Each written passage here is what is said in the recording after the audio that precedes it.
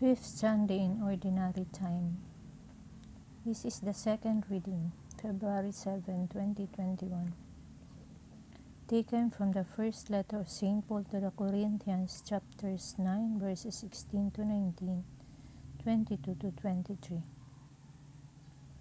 Brothers and sisters, if I preach the gospel, this is no reason for me to boast, for an obligation has been imposed on me, and woe to me if I do not preach it. If I do so willingly, I have a recompense.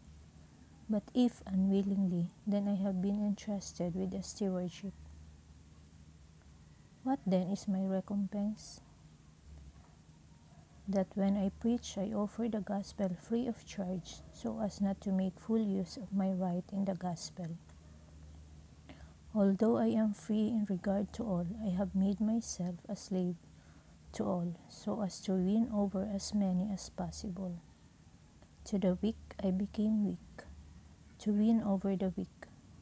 I have become all things to all, to save at least some.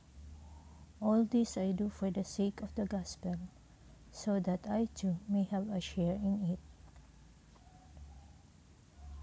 The word of the Lord. Thanks be to God. Please like and subscribe